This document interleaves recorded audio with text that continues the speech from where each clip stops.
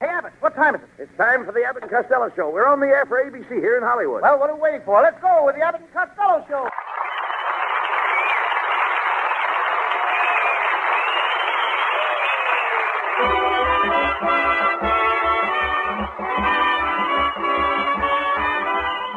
Yes, it's the Abbott and Costello Show. Well, Costello, we're going to do a murder mystery. We'll need a leading lady. Now, how about that blonde actress you're so crazy about? I ain't going with her anymore, Abbott. We had an argument about mustaches. She likes them and I don't. You mean she wanted you to grow a mustache? No, I wanted her to shave hers off.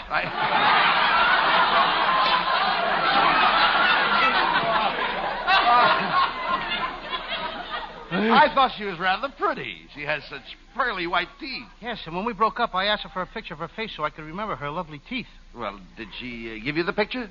She didn't have a picture, so she gave me the teeth. Well,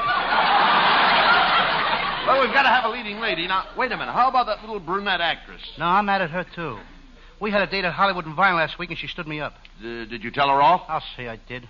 I says, how dare you stand me up at Hollywood and Vine? And she said she was sorry, and now we have an understanding. You have? Mm-hmm. Now she's going to stand me up at Sunset and Vine. Costello, I think this idea for doing detective stories is going to be a flop. You know nothing about detectives. Well, my whole family were detectives, Abbott. My Uncle Tom was smart as a whip, but they threw him off the force. Why? They found out there weren't very many smart whips. I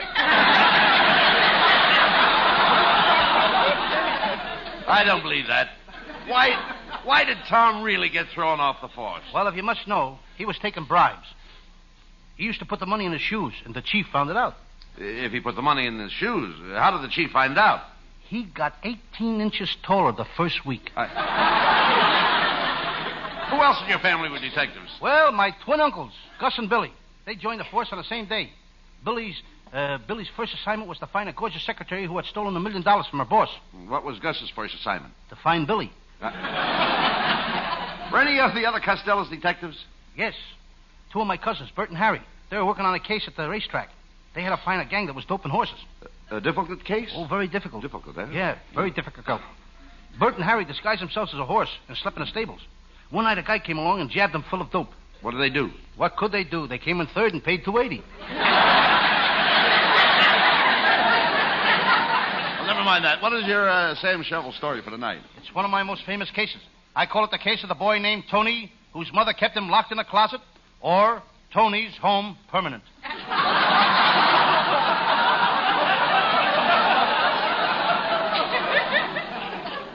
Sounds interesting. Well, let's get on with the case. And now, we present the adventures of Sam Shovel, Master Detective.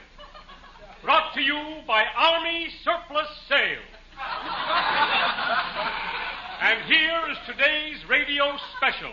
Something no housewife should be without. Yes, today you can buy Fort Dix. So, rush over to Army Surplus Sales and buy Fort Dix. Bring it home and surprise the little woman. And remember, when you buy, insist on the genuine Fort Dix. Do not accept Marchfield. And now for the adventures of Sam Shovel, Private Detective.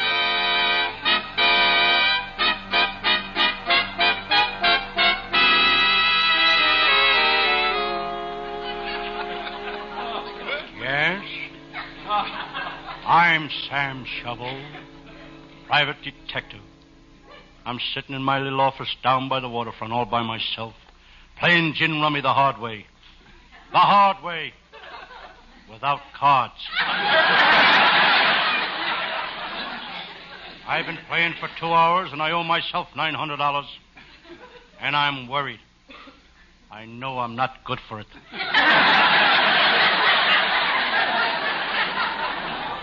Being a private detective isn't a bad racket. I remember the first day I opened this detective office. I threw a party.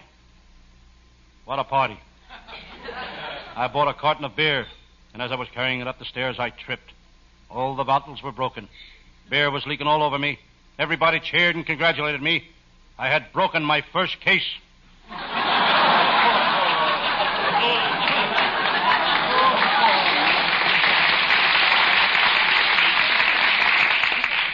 As I'm sitting here now, I feel something creeping up behind me. It's Lieutenant Abbott of the Homicides Bureau. The man who single-handed caught Babyface Nelson, Babyface Cooper, and Babyface Brown, which wasn't too difficult considering they were all babies. Detective Abbott speaks. Hello, Sam Shovel. My, it's dark in here. Why don't you pull up the shades? Okay, I will. Sam, it's still dark in here. I know. I don't have any windows.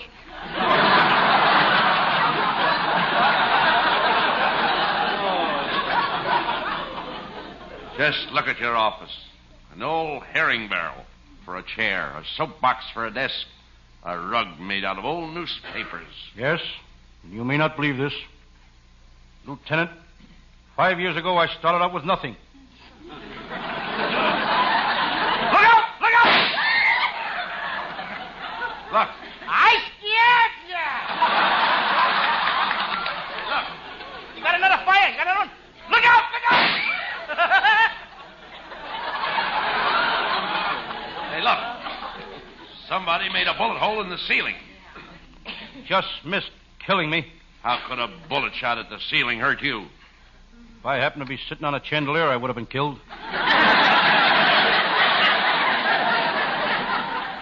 Shovel, what made you go into this dangerous business? The prizes. There's prizes in the detective business? Sure. If I'm lucky, I may get to be Ellery Queen for a day. Look out! They're awake.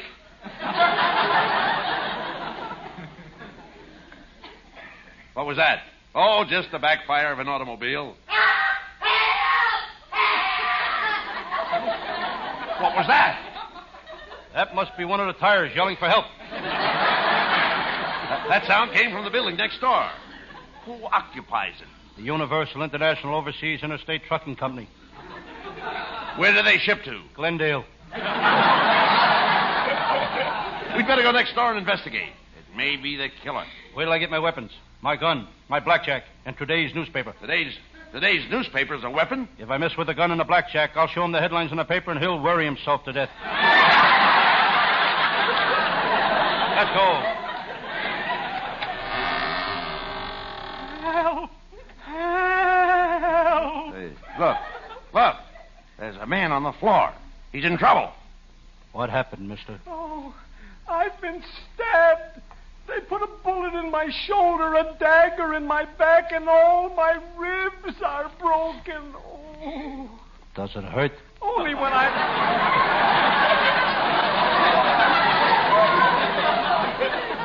Does it hurt, mister? Only when I laugh. Come, man. Tell us who stabbed you. It was...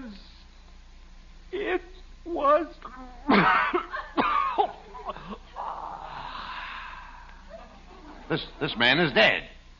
We've got to find out who the killer is. I know. I'll ask Herman the stool pigeon. He'll sell us the information. What makes you so sure he will? For money, Herman would sell his own grandmother. How do you know? I bought her 3 times already.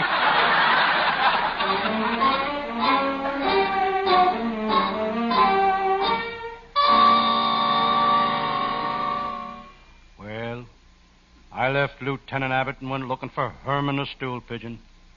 That meant a trip to the Los Angeles waterfront, the toughest part of town. What a tough neighborhood. The only place in Los Angeles where the pedestrians knock the cars down. I was scared, plenty scared. My throat was so dry I could feel the seeds in my Adam's apple. I drew my trusty revolver. I didn't know whether to put it in my holster or in my pocket. Then I decided to check if the gun was loaded. I held it against my head and pulled the trigger. Putting the gun in the hole in my head, I started for the docks.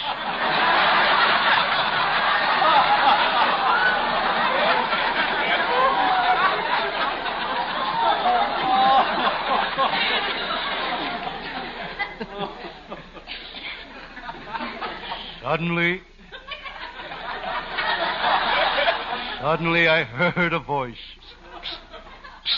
What are you psst like that for? Sam. What? It's me, Detective Abbott. It's dark. I can't see you. I'm here on the wharf. On the what? Wharf. I can't hear a word you're saying. There's a dog barking someplace.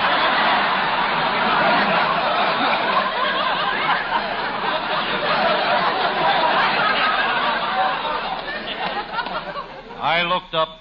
Waterfront Lil was standing beside me. She was more beautiful than ever. She spoke. Hello, Sam. Hello, Miss Waterfront. Call me Lil, you gorgeous hunk of man. Okay, Lil, you gorgeous hunk of man. Never mind the romancing, Sam. You've got to find out if she's a smuggler. Okay. Be subtle. Don't let her know you're after information. Okay, take it easy. All right. Okay. Lil, are you a smuggler? Sam, I'll tell you if you promise not to turn me over to the police. Now, promise you won't turn me over. Why should I turn you over? You can't look any better on the other side.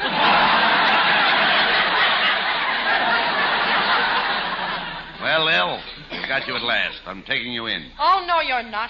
You'll never take me alive. Quick, Sam, put the handcuffs on her. She got me. I'm shot. Oh, I'm sorry, Sam. Quick, Lieutenant, call an ambulance. We'll take Sam to the hospital. No, not the ambulance. Sam, don't you want to go to the hospital? Yes, but I ain't riding in no ambulance through that Los Angeles traffic. A man can get killed that way. I'll walk. Quick, get him out of here.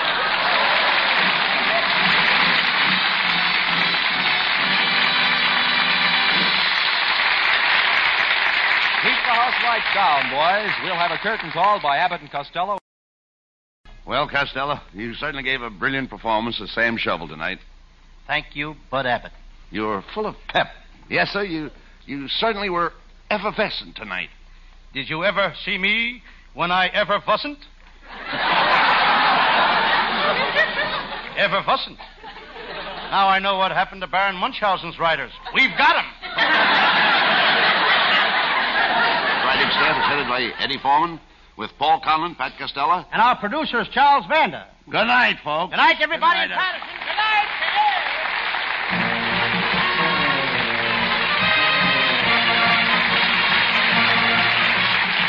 Listen each Thursday night at this time for another great Abbott and Costello show, produced and transcribed in Hollywood.